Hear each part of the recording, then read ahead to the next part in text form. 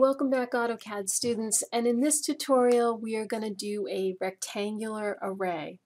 Alright, we're going to array the desk, the chair, the computer, and this text. We're going to do a 4-column array and a 2-row array all in one command. Alright, so let's get started. Let's go up to the ribbon and we're going to pick on rectangular array. Okay, and the first thing that array asks me to do is to select object. So I'm going to do a crossing window here right across the text, the desk, the chair, the computer. Okay, right up there. And after we're done selecting, we want to do an enter or a right click. Alright, so now what this gives me right away is it gives me kind of a reflection of some old settings up here on the ribbon that have to do with array. And my favorite way actually to get an array in here is to actually just do a couple of things on the command line. Alright, so while we're looking at this and it doesn't look correct, we're going to be able to change it. So I'm going to do B enter for base point, and the base point of my array, I'm going to pick the inside corner of this office. Alright, I'm going to actually type in COL for column.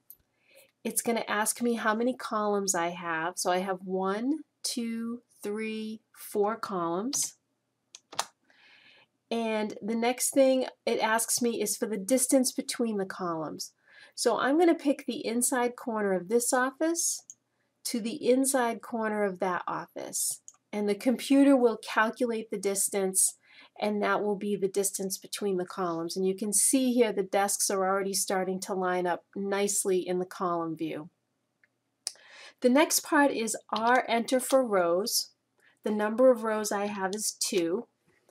And the distance between the rows, which is the next question, is going to be the inside corner of this office to the inside corner of this office. And again, now you can see it's right in position. Okay, so I'm pretty much done there, so I'm going to do an enter to escape the command and exit. And now you have a rectangular array, 4 columns, 2 rows, exactly in the position we need. Alright, you can also explode this array with the explode command if you don't want them grouped together any longer. So you just come up to explode, pick on the array, do an enter, and you'll notice that now each piece is a separate item. Alright, I hope that helps, and good luck with rectangular array.